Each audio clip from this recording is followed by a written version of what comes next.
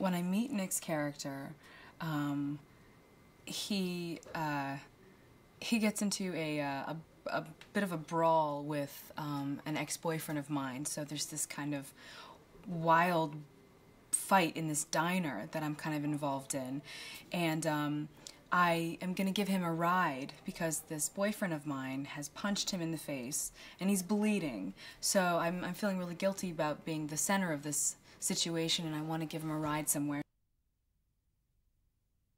I fall in love with his charming, wonderful personality. And I guess that's how it really changes my life, because I find this person who I can't live without, but yet we get involved in this crazy chase by the feds and by the police. When he finally tells her about his ability and then explains to her that he has not been, you know, seeing what she's going to do and, you know, knowing exactly how their relationship is going to pan out, that's how she feels comfortable to go along with his plan to escape these people who are after them, and how she, you know, she finds out that she can really trust him and that she really does care for him. She's just a intelligent, normal woman just kind of going through her everyday life when she kind of gets kind of whipped up into this wild love, romance, action experience.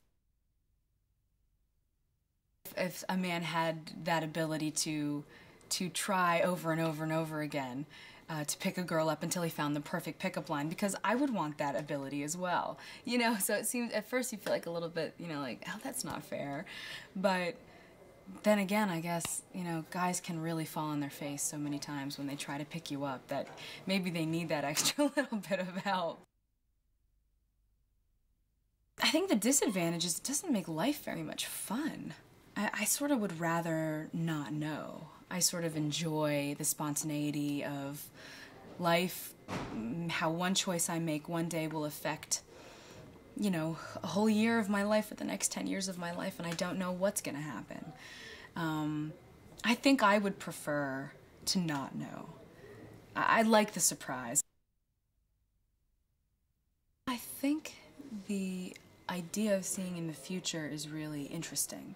I think audiences would probably love that aspect about this film.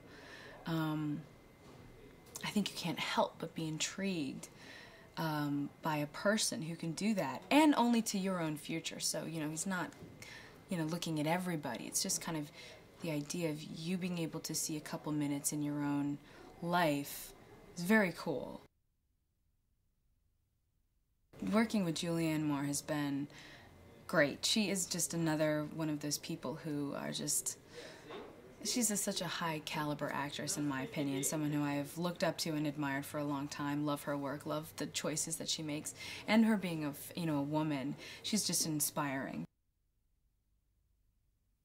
When I work with Nick, he never does anything the same. One take is you know, completely different to the next and the next and the next. Really totally different feelings, and he's trying everything a different way. I feel like it's always new.